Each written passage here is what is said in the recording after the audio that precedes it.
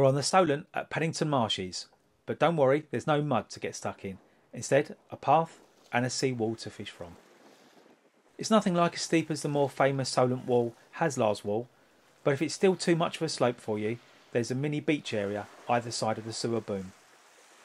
You could also get out on the boom and fish from there.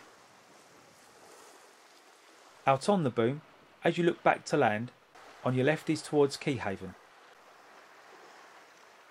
To the far left is Hurst Castle and the Isle of Wight behind that.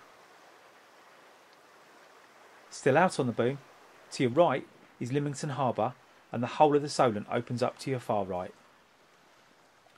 As it stands, the fishing at Pennington isn't highly noted. Of course, it would only take a big stingray to change that, as they're caught from at least 5 other marks you can see while standing here. Personally, I choose this mark to escape the sunbathes you'd get elsewhere in nice weather. It's a lovely place to be, with only birdwatchers really to trouble you. It could also be a choice when the tide's too much at nearby Hurst Castle.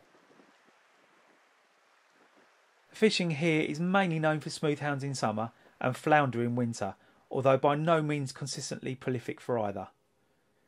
The chart shows it's shallow water here, which would fit the bill for both of those species at different times of the year. The lane you park in's a dead end. To get to the wall, don't walk straight on, instead veer left through the gate. From the gate, with tackle, it's under 10 minutes walk to the sea.